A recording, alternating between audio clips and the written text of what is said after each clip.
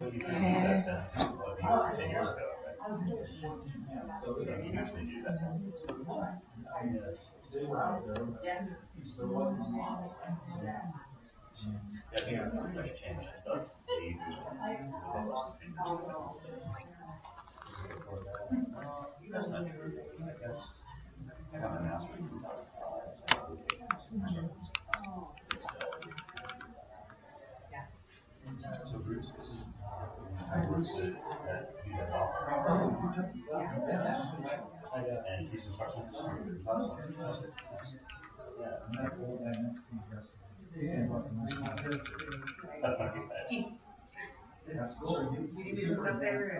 This is what I do in the classroom. I'm like, maybe if we just go like this, it will eventually work.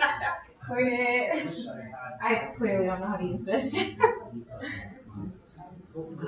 Let's see if this. Okay, good deal. Well, that last lady who I just watched, she was so fancy. She was just like, click. She was doing all this cool stuff. I'm not going to be able to do all of that for you guys.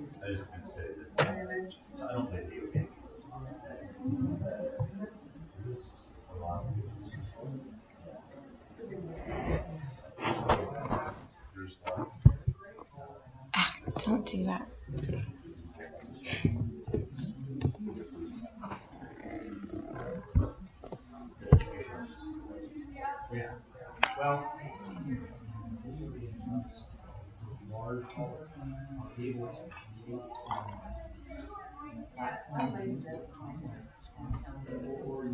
All right. Are you guys ready? I hate to interrupt a conversation, but I mean, you know. Thank you for coming. I know it's like really late, and I've been trying to tell myself, you're not tired. You're not tired. Like, you can do this. I don't know how long this will take. There might be a lot of time for us to just break out at the end, and if you want to talk to me about what I presented, or if you just want to talk to each other, there could be time for that. So we'll just see what happens. But if you read my description, I'm using that as a perfect outline for exactly what I'm covering, but there are two primary gripes with Canvas that I'm going to get into, so I'll tell you about that early on. By the way, my name is Amber Lemiere. I work at Lower Columbia College in Longview, Washington. I worked there for 13 years, and basically I'm just a lifer at that institution. Honestly, I was like 4 years old the first time I stepped on campus there, and I've been teaching for probably 7 years. And the projects I'm sharing with you today, they're kind of fun to share because they're projects I've been working on the entire time that I've been teaching, but also they're the only things that I'm kind of scared to show because I'm just not done yet, and so I was struggling with not wanting people to see it. But I just thought it's time. I'm using this stuff in the classroom, so I might as well show some people what I'm doing. Okay, so let me start with I love Canvas. I know I don't have to say that, but before you complain about something, I think you should be like, oh, I get it, it's cool. And when I worked at LTC at first, I was a user of Angel. And so when Canvas came, I thought, this thing is really cool. And I jumped on board right when our campus got it. I wasn't even a teacher. I was just working in placement testing of all random areas. And I started learning Canvas right away. But there are two things that make me really mad right now about Canvas. And the first is design. And it was Todd, right? Okay. I was thinking about that during your talk, and I was so glad you were talking about customizing your space, because as a creative person and someone who does think about the metaphor of hospitality a lot in my classroom, I just felt like I can't be as hospitable as I want to be in this Canvas environment. And I know that they have their reasons for why it's like that, and some of those reasons are very good, and I'm not always the most sensitive to that. So I'm in a little bit of a battle, and I admit that. But one of my primary gripes is design, not being able to customize the space to be what I want it to be. And the other one is the gradebook. I'm really frustrated with the access, maybe not just the gradebook, but the access to students viewing how they did on something. And I'll get into the specifics. But those are my two areas. I'm going to fully describe the design stuff and then fully describe the grade stuff. And you guys can let me know if you have better solutions.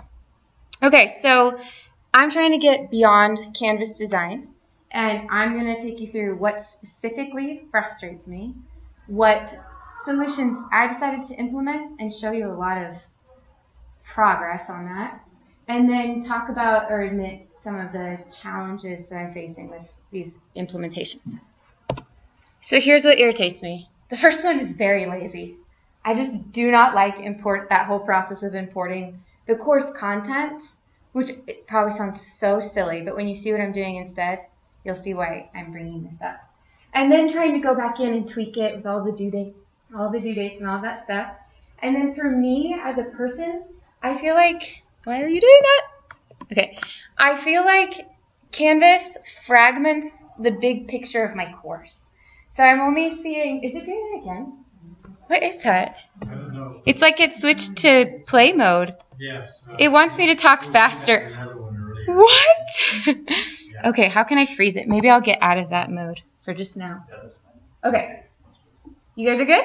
Yeah. Okay. That's better than the old one. So I don't know if that makes sense, but do you kind of hear what I'm saying with the fragmented view? Like I can't see my whole class at once. Everything's hidden in these layers. I mean, even in modules, you get this long list, but to me, it's just not visually comprehensive enough because really it's a class inside of a shell where I want my class itself to be my shell. Does that make sense conceptually to some degree? Okay. And then the navigation, that's very similar. And then also, I don't want to have to learn coding to be able to customize boxes and whatnot. I have learned a little bit, but I would like it if there was just technology where I felt like a super designer and I didn't have to code. So what I decided as a solution very early on was to create just a course website where all of my content is hosted.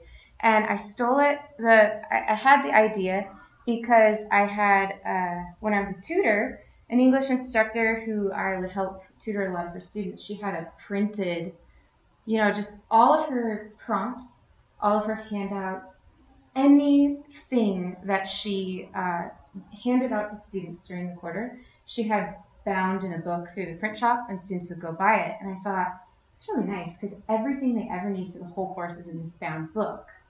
They had to pay $10 for it. I thought I can do that same concept. I can do it online. And then in live time, if things are missing, I can be adding that stuff to my website. So students have this one place they can go where they get everything for the course, and my course is the shell.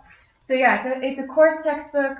There's design versatility. There are built-in patterns too, like we were learning earlier about repetition and unity and all of those different things. I mean, Weebly provides me with a lot of that.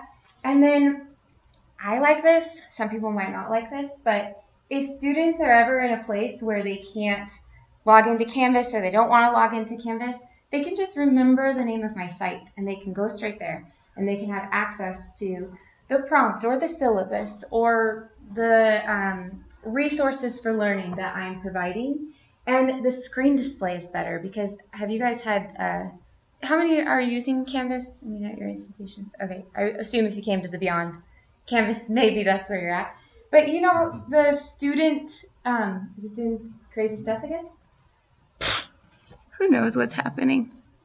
Okay, so students are, the app is kind of clunky anymore, and so they're not really loving that. And then they try typing it into their browser on their phone, but everything is so tiny. So using a course website kind of makes it more real life. This is how content should look on your phone. So that's been nice as well. Yeah, and then there should be, and this is something I'm still working on, access beyond the quarter. So your Canvas course, you post all this great content, but then the students can't get in there next quarter. It's all gone. And what are they supposed to do about that? Be copying and pasting your stuff into their own so they can save it? They're not going to do that. Where my course content, I had a website. It was Lemiere101.weebly.com. And tutors who took my class over 2 years ago will still go there, find stuff, and show it to students. So I love that it's just complete open access. Let me show you what some of these look like. This is the first one. that I ever did. So it was pretty simple, and I didn't do a full syllabus on the home page. I just did, outcomes. And then I have, this computer is alive.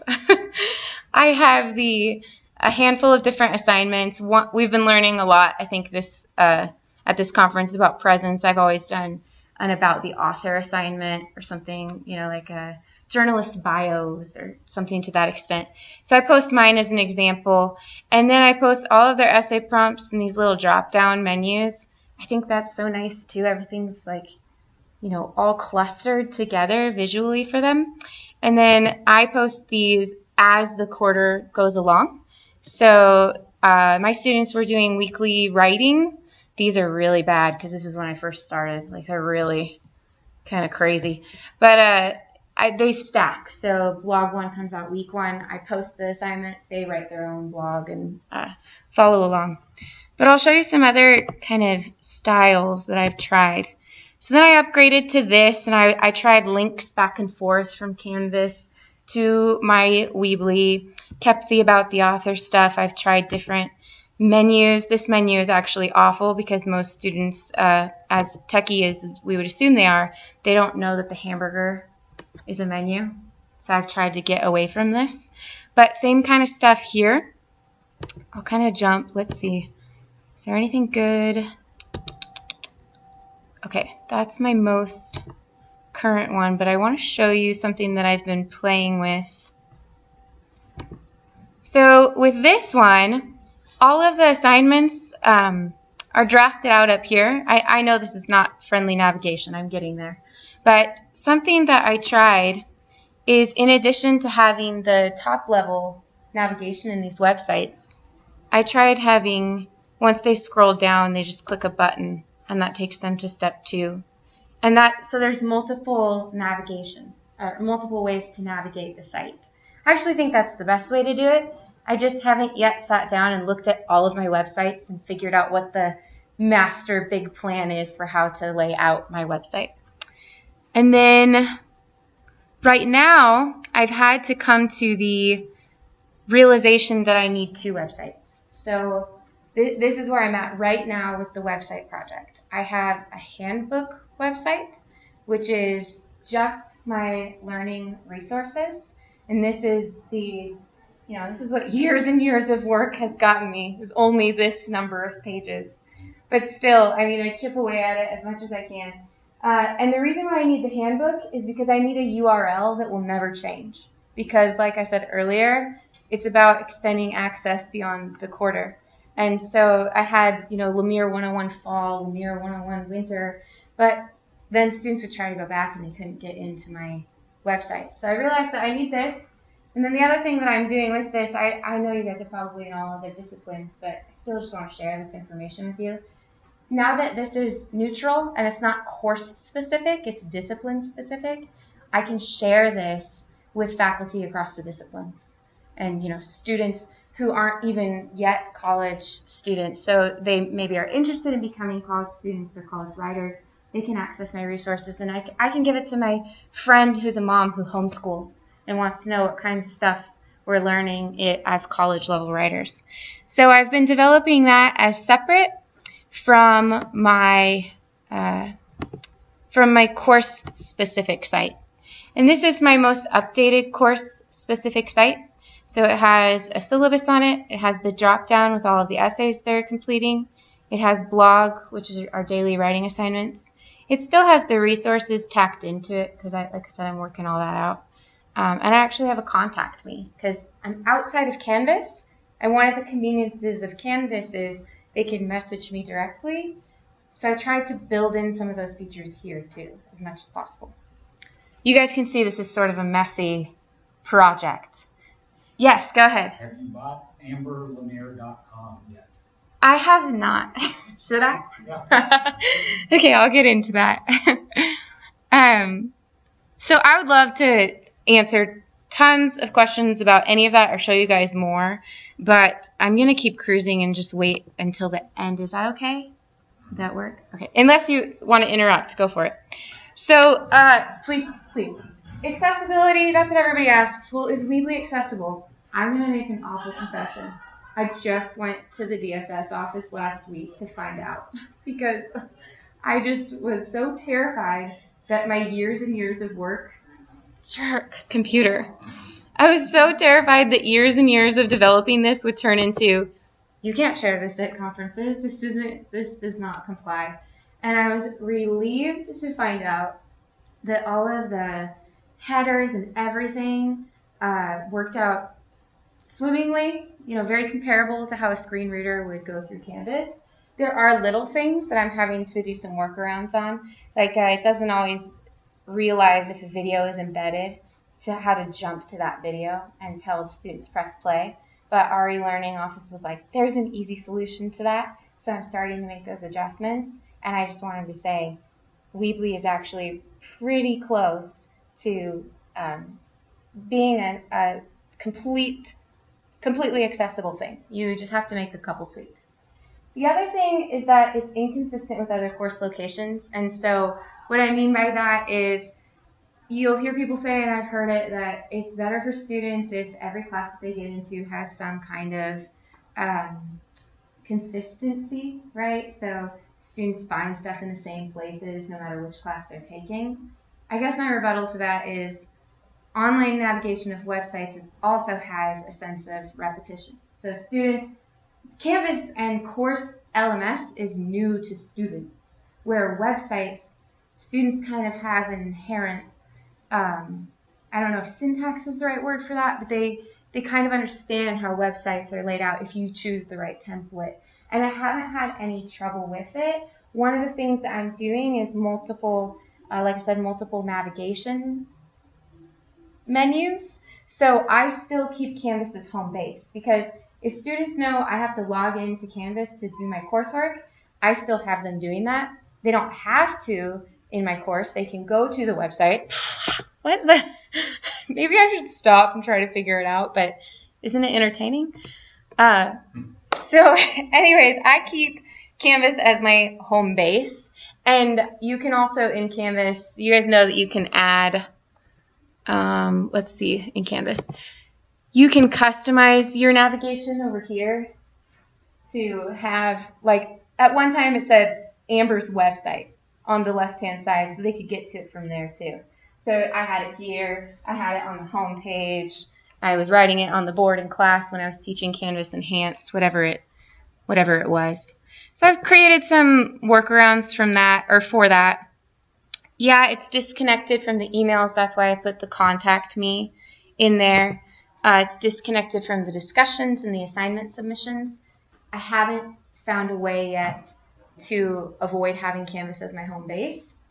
I don't necessarily think that's bad. I just have to figure out kind of how much to put where, really, and think about how they maneuver.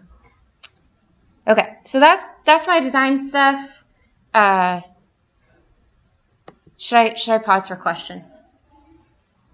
Or do you guys want to stew a little bit? Yeah. Have you ever taken a class that was delivered outside of traditional LMS? Like, what would be an example of that? That AMP 101, the DS 106. I haven't seen those classes. I wrote it down when you mentioned it in your talk.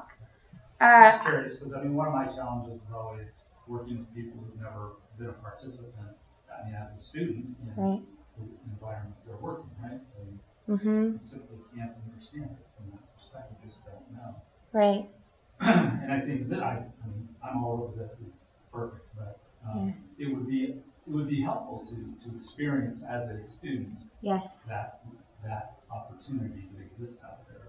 Right. I took a lot of online coursework because I did my master's degree entirely online and my 2 years of my bachelor's degree, and I never had anything like it. So I'm definitely stepping out in territory that I've never experienced, if that's what you're getting at. And all I can say is that it has been nice to teach it. I started doing all this work while teaching face-to-face. So really all of this was just enhancement. So we call that Canvas Enhanced. So all the content is online. They can find it, but I'm still teaching in face-to-face context. So it helped me to be able to see how they were interacting with the environment.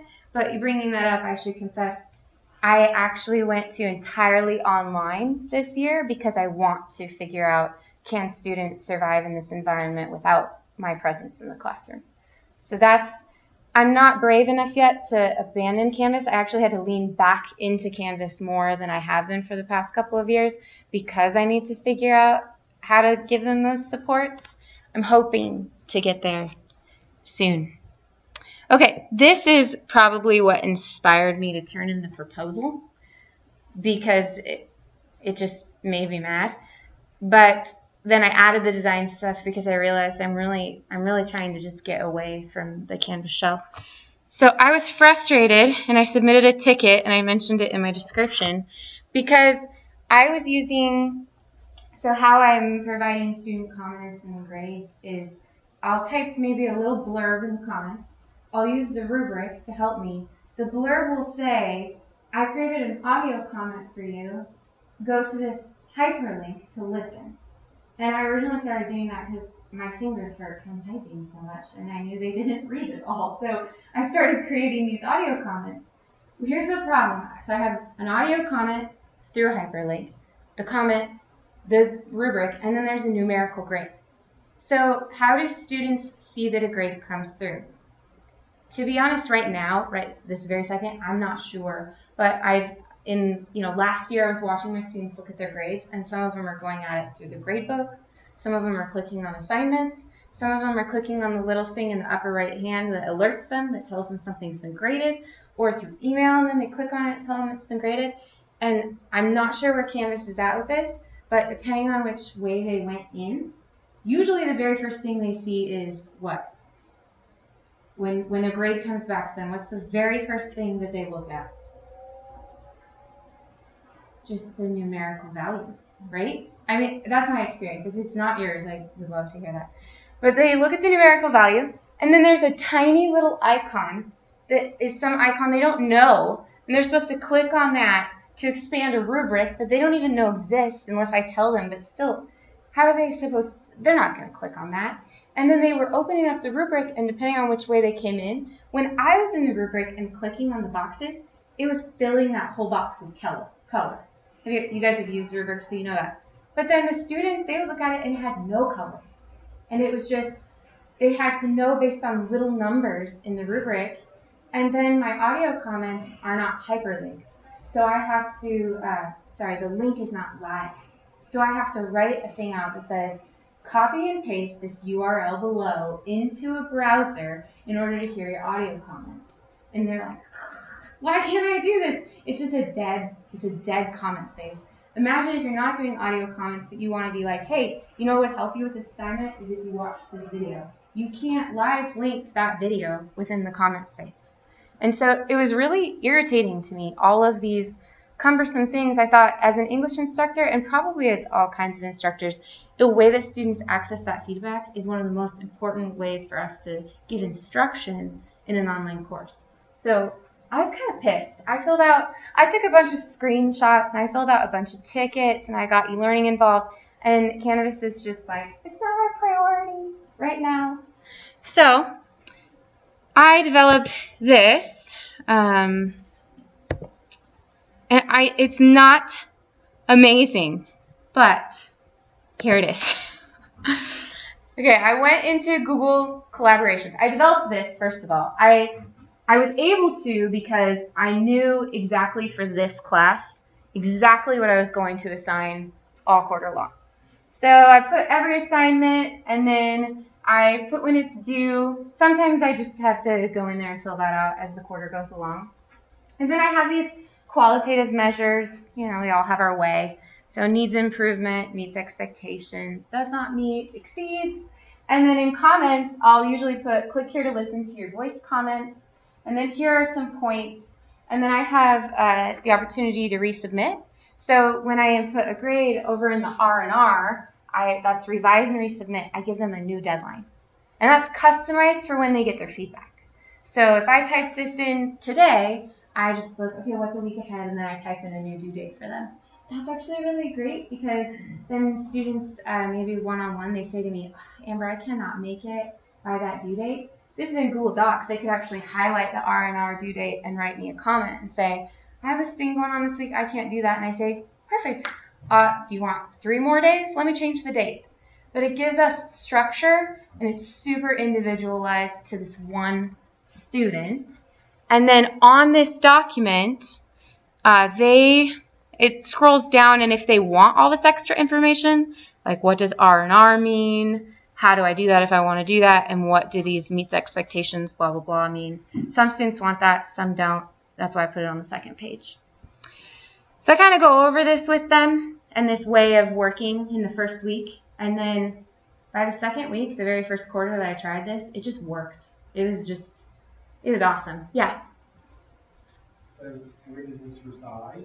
Does this reside inside of Canvas, or does this reside outside of Canvas? If it resides outside of Canvas, how do you get around profile? Yeah, both. So, and Google Scholar. That is one of the challenges that I mentioned, is that our college said that as long as I have Google Scholar, and as long as I'm, how do I answer all these questions? Okay, so Google Scholar is protected. It's residing in Canvas at first, because I'm going into collaborations, and I'm building it from there, and that also protects me because collaborations will only link that document to their student email. But then that's the other thing I like about it, is it can reside in multiple places. So here's where it resides because Canvas is still their home base, but they can make the choice to save it into their own files. And so they can also access it just from Google Drive. They can, pull it up and whatnot, and I can access it from my Google Drive too. So, and the other question about the grading piece is that because you're grading it there outside of Canvas, do you guys use Banner? Using Banner interface as well? Okay. I don't think so. Okay. The reason because Banner houses a lot of infrastructural things related to students is where the transcripts are. Not every school uses Banner. Okay, I see what you're saying. Transcripts and where all that stuff resides in, and you have to, so I guess my question is that if it's outside of Canvas, do you have to retype your grades into another place at the end of the term? I didn't even think about mentioning this. I have to type them into our instructor briefcase that registration uses. So that's what I was thinking. That's the only thing that I use. Oh, you know what? I have no, I don't have. Some quarters I have typed it into a final grade in Canvas, so that way they see it in 2 places. But then I realized they were so proficient with using these that I didn't need to do that. The other thing, though, that you're bringing up that's worth mentioning is that I'm losing some opportunity for data collection. And I know that.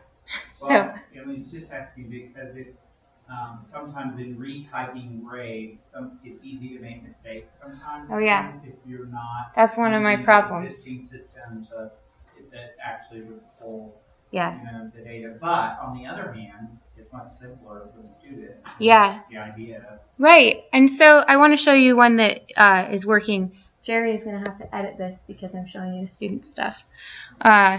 So basically, the other cool thing is when I create that collaboration, I learned my lesson with efficiency. I actually make all of them look exactly like the template.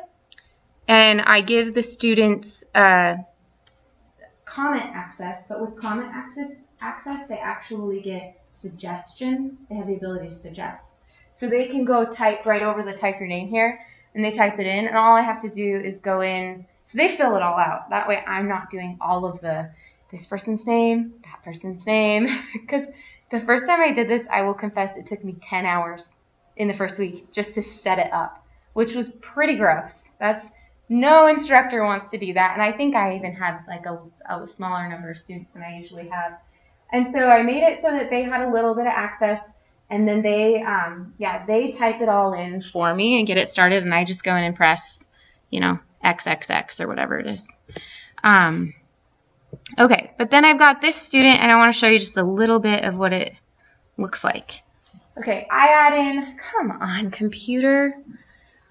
All right.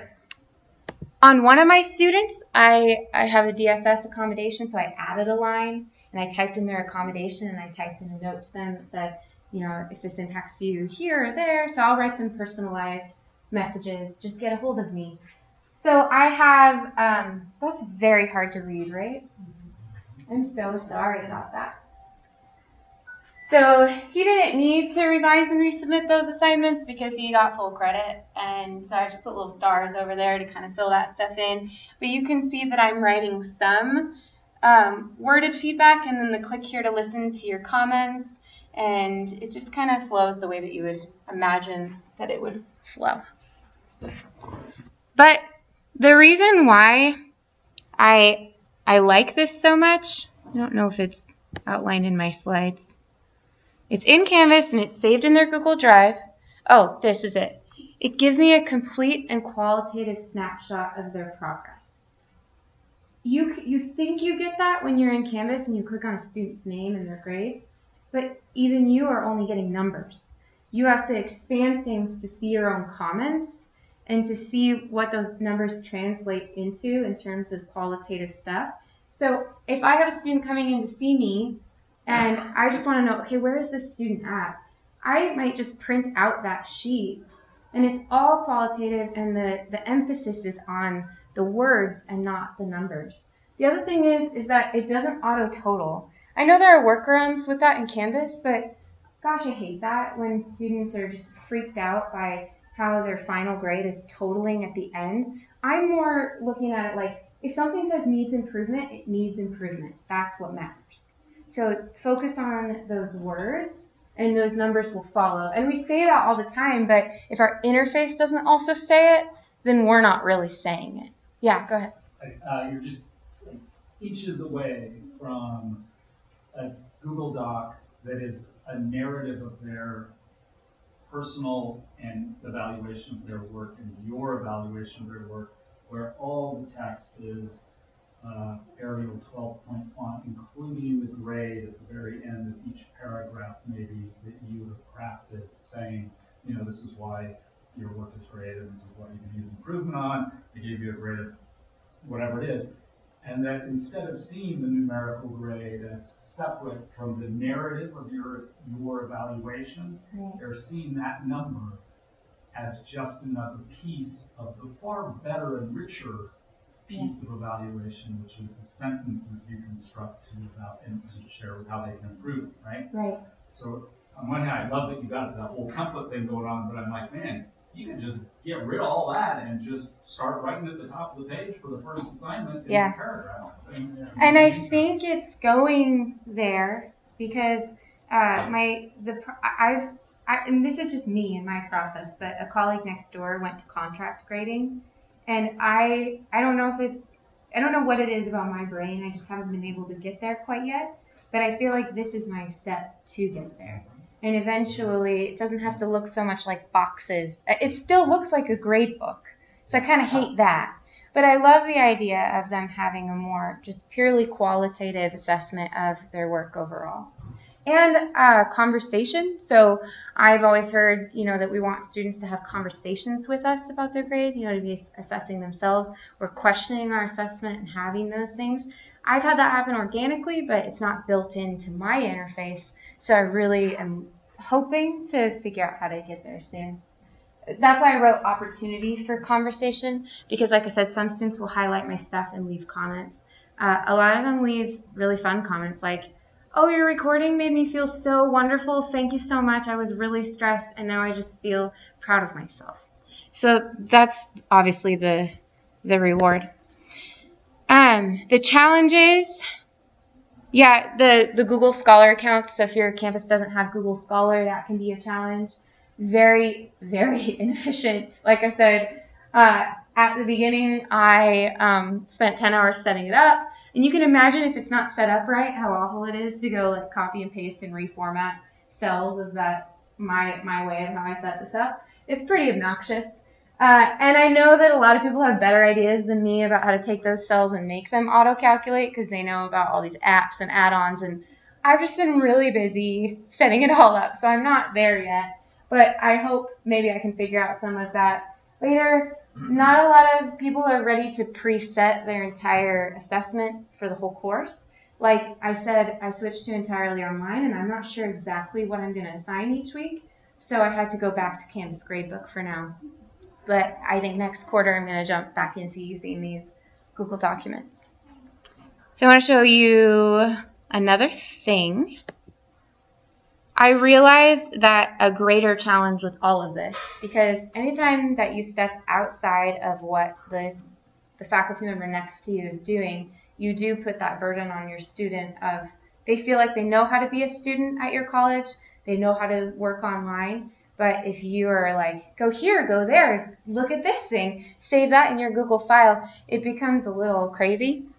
This is very rough, but I hope it will just inspire you to think of what you could do better. One day I went back to my office and I spent 20 minutes and I drew this picture for my students.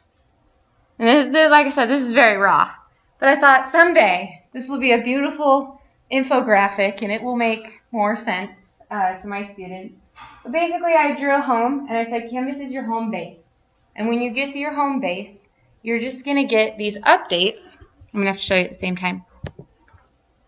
They're better now. These are old.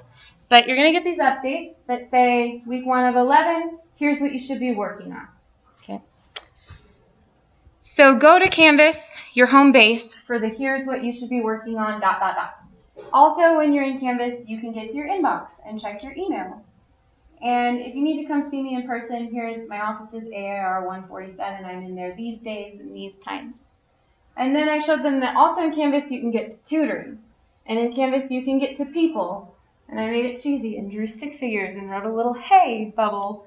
And then up at the, coming down from Canvas, I told them Canvas is also how you can get to my website. But then I put the address in case they don't want to go through Canvas. And I told them what's on my website. Syllabus, all of your assignments, your learning resources, and another way to contact me. And that just points back to me. I'm trying to show them the web of how all of this works. And then this is kind of just dropping a lot of stuff on you guys, but another presentation that I've done before is how I have a website, my students have websites too. So if I have, you need to write this essay, well then they actually publish that essay on their own website. So it's kind of a mirroring system that I'm doing with them. So I told them, then you're going to publish that on your own website. Publish your assignments here, but use Google Drive over here to kind of keep drafts and keep them rolling. And then submit your assignments, submit your website address once. That's another little fine detail. When they type into that grades sheet, they give me their website address, so they never have to submit anything again all quarter long in terms of essays. Yeah. Do you have a space where I can, any student can go see all of their classmates' work? That is something that I always envision.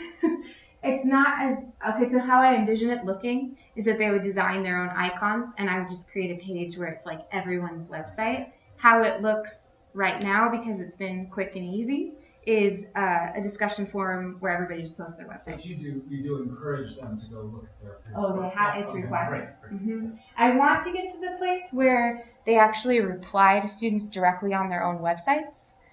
The problem is managing the grading of that in an efficient way. I haven't figured that out yet. Because then you have to go and it's not like I can look at this student and say, here's all the replies that they made. I have to do it in a little bit rough enough way. I have to go. Yeah. This is the example one site. Okay. And, Thank I you. have some really good examples of classes similar to this. Okay. Just so far. Yeah, I'll look into it. Yeah, what were you going to I was going to say the one way I got around that, because it's so cool, you're talking about Weebly, I love Weebly. One of the ways that I got around that per course, students would create their own little avatars, with their names listed by it, and I would have one page within a course dedicated to each of them, and when they would send me their links, I would just have those avatars attach their links. Yeah. And so all you have to do is and the students could click on each of their others' links to look at their sites, what they were building in there. Because what we use Weebly for is to build portfolios. Right, and that's what these are. And so students would have 12 courses is tabs, and each course would represent, each tab would represent a course, and they would have lower pages within those. So when they left, because I was in teacher education, So they would have a whole portfolio to provide to a principal. This is all their work they've done all 4 years of college. Right. So I like that. In my I'm gonna work toward the posted page that has all of their stuff specifically next quarter, because in the 102 class that I teach, they act as journalists and they post their own article, and so I thought it would be nice if it even just looked like all of their headlines and whatnot kind of showing up. If your school buys the Weebly Enterprise version, it's super cool. And it opens up a heck of a lot more to it. Good to know. Yeah. And that's, Weebly and all that is its own, that's its own discussion of all the benefits of having students make those portfolios, but the sharing is huge. The fact that students are proud of their work and they're excited to show it to other people. And I've had students share their work and then they're not necessarily leaving blog comments on each other's, but I've seen family and friends leave blog comments on their work, which is really fun. And they sometimes leave it on the things that I'm posting as well. Okay, so that is how I went beyond Canvas. That's all I have for you guys. Yeah, go for it. I have a quick question. So you mentioned at the beginning about you didn't seem to like importing a class in Canvas. And can you speak to that? Yeah, it's really neat. But like with the website, there's no importing. Everything is just ready to go, if that makes sense. So I can, let's say I want to update a page let's say I know that I want to update a certain essay prompt. I'm going to have to think about, if I'm only using Canvas, to go into the most recent time that you taught that class, update it there, and make sure that when you teach that class again, you import it from that exact show. Does that make sense? I think so. Whereas, when you import the class, you mean what you have? I teach English 102. So in Canvas, I have multiple iterations of 102 on my menu. In Weebly, I have one.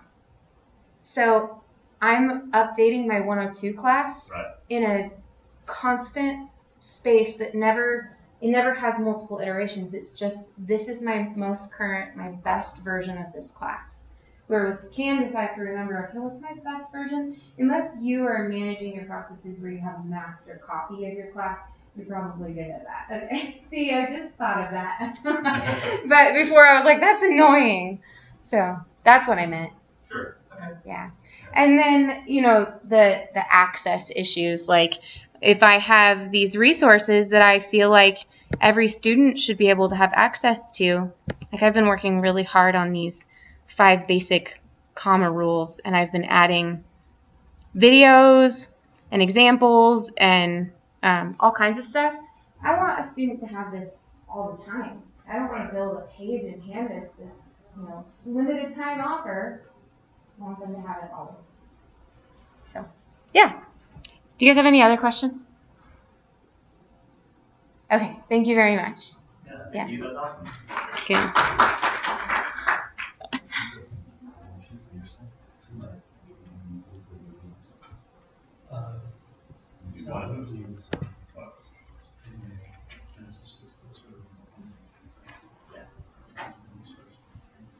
Cool.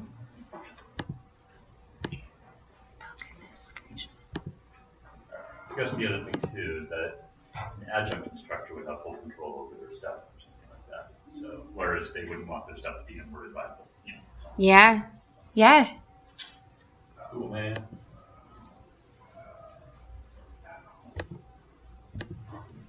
All right.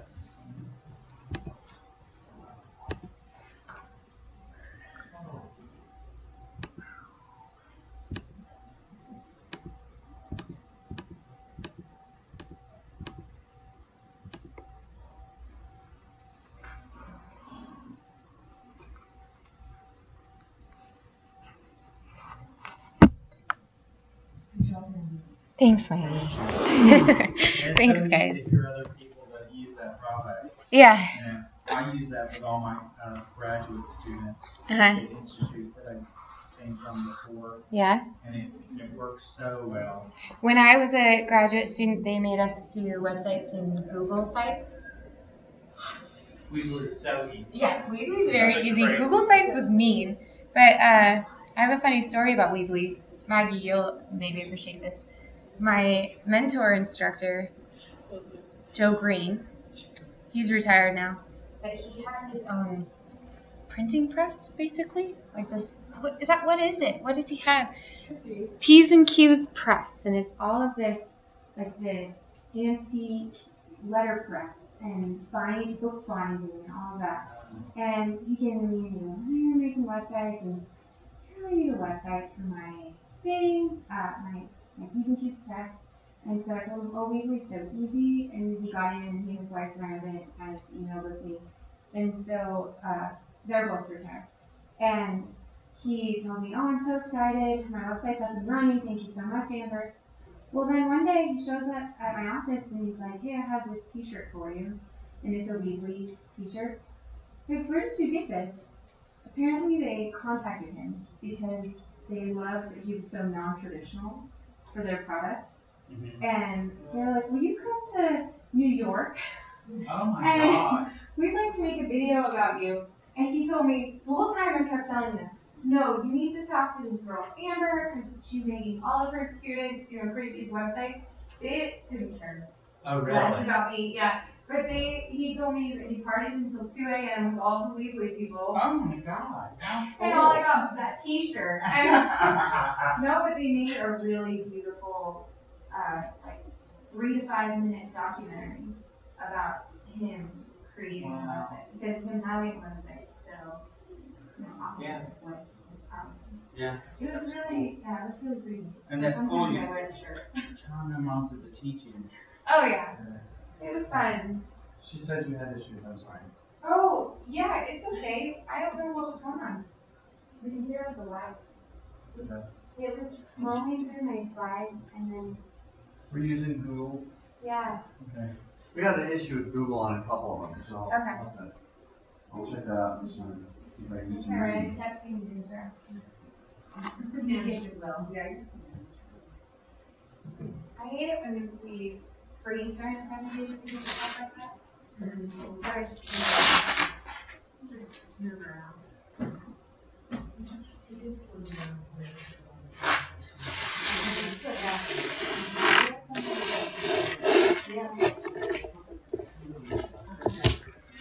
Huh? I wonder if there was interference with other, maybe. Other dimensions. Other dimension, you never know. Has to be other dimensions. We're not going to. It's Mary, I'm gonna try and catch her for a second before we Yeah, do that. just go and catch her.